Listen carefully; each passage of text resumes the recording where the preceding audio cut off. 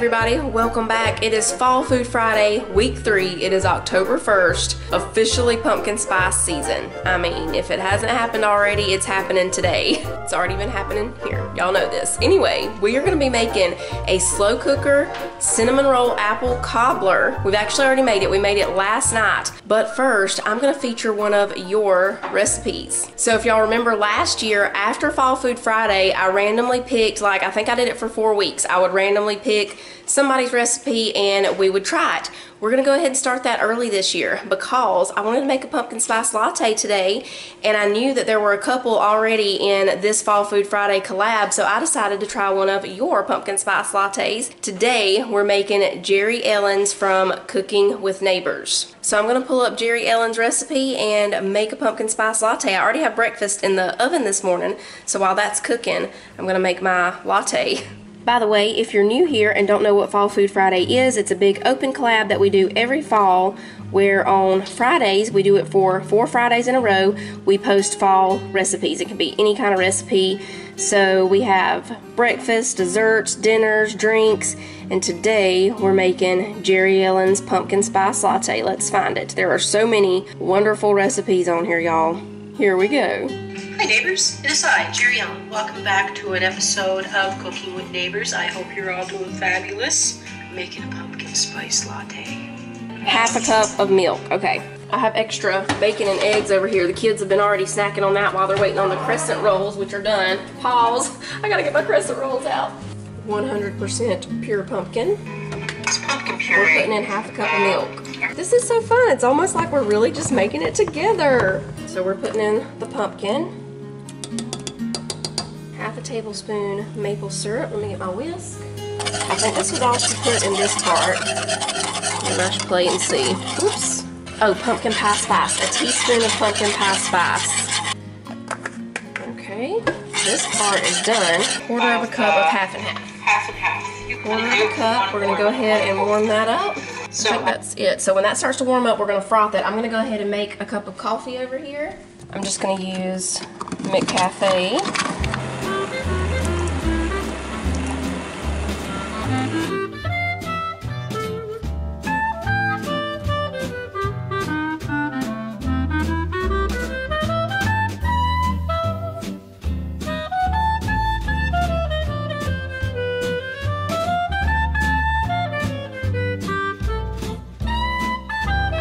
Bit of pumpkin spice creamer in here just to sweeten it a little more and cool it down just a little bit so I can taste it.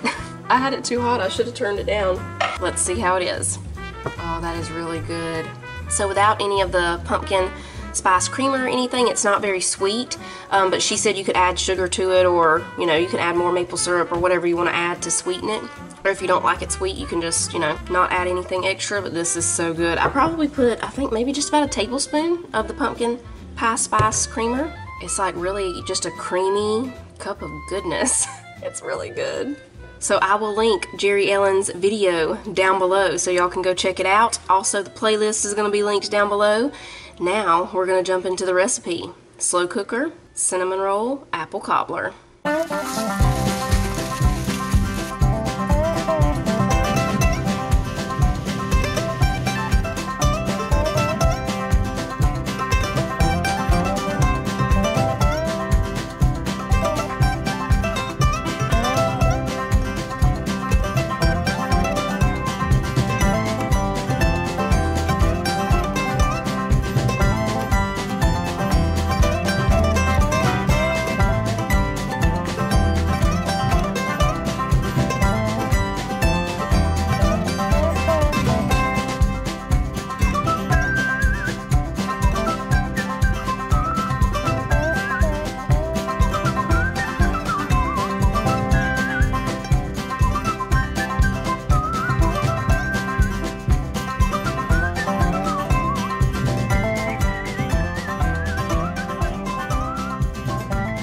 Okay, we're gonna put the apples in here, y'all. We keep eating the apples. We're loving these Granny Smith apples these days, especially the kids. Okay, so we sprayed the slow cooker. Cece's putting in all the apples. Half a cup of brown sugar and 2 tablespoons of cinnamon. There you go.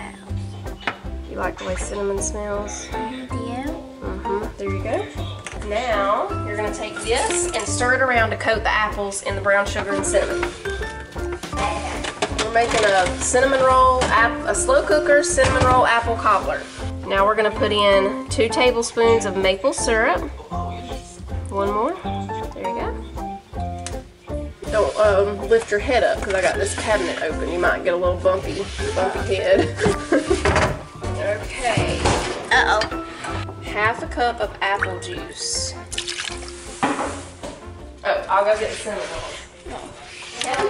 See, I'll walk all the way in there to get the cinnamon rolls, and I forgot that I had the cinnamon rolls in here. It's the crescent rolls that are in there.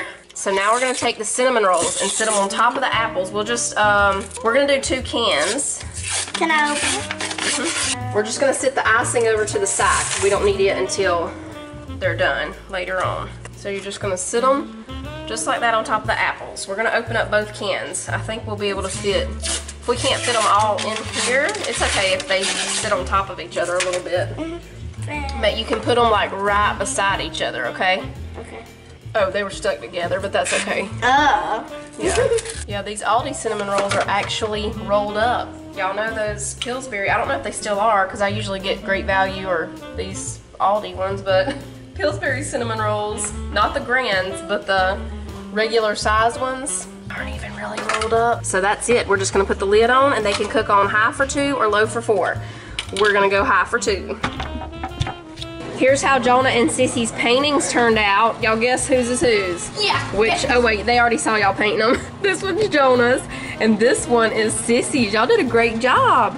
Jonah made his own brown. Yeah, they started mixing colors and making their own colors. Sissy, this almost looks like a little chicken head right there. Oh yeah. Manly's over here having a banana. Is it good?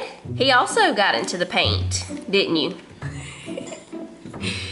Were you painting earlier? At first he was just painting on one of the little hot dog holders. It's washable paint. Yeah. At first he was just painting one of those, and then we noticed that his feet were a completely different color. And then you had to go to the Wawa, right? Did you paint your feet? So while this is cooking, we're gonna take a look back at last week and see who participated in week 2 of Fall Food Friday.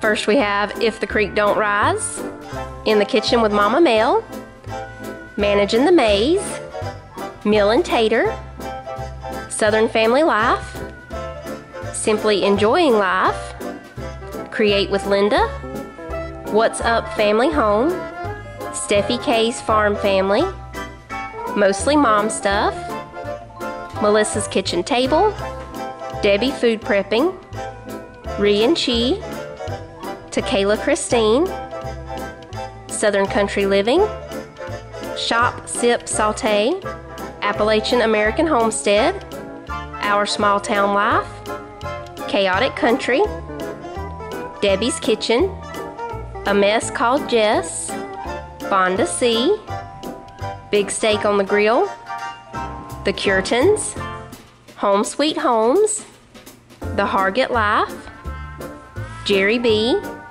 Taurus Family Living, The Hodgepodge Life of Jessie, Missouri Grown Carolina Home, Pancakes and Pandemonium, Blended with Love and Adventure, Lauren's Southern Life, Home Wrecker, Caitlin Dugan, Anna's Home Cooking, Tara Moore and Family, Living the Simple Life, Megan's Kitchen, Abiding Farmhouse, Every 5 Years, Fate Food and Family, My Mom Life, Whisking Away with Diana J, Melinda's Messy Sink, Cooking with Neighbors, Hannah Living Blessed, Blessed Jess, Emily Cunningham, Rachel Connolly, What's Cooking with Tay, Alicia Bryant, Heather's Homestyle Living, At Home with Lynn Wilson,